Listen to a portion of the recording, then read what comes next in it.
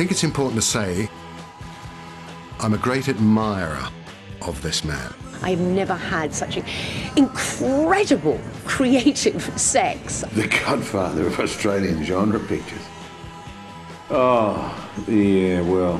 He was kind of Tarantino-ish of that period. If that's true about the cocaine, that would explain some of the fairly reckless decisions that seemed to be made.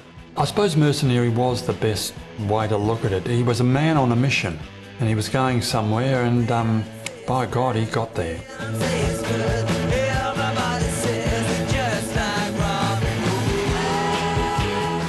That ending wasn't the ending that was in the script. In fact, the script had no ending. I'd spent a lot of time with that wallaby. I'd got to know the wallaby had got to know me. We had quite a relationship. He, at one stage, was picked up walking down the main street of Broken Hill, stark naked, with a wallaby stuck on his... on his prong, right? When it comes to this kind of classic schlock horror genre sequel material, you know, there is no better. The extraordinary Mark Delaney.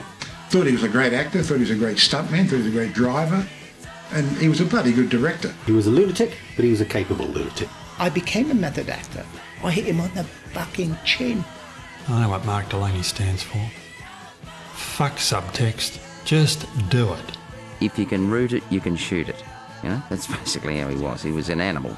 An enthusiast, a straight shooter, and a cunt. To me, never been a cunt. That's definitely how he sees himself. Wind in the hair, you know, thin cigarette between the teeth, standing there in the front of the launch, ignoring the buffeting waves with his hands behind his back. That's him, legs astride, full tilt. That man really, truly did come up to me tomorrow, and he was sober, and asked me to go back into a relationship with him. I'd leave Barry Crocker, who I'd been with for the last 16 years, and I'd bloody well do it. But he has a certain charisma about him, you know. It allows him, of course, to con people continually. And as much as I hate him, you know, I'd still give him a fuck.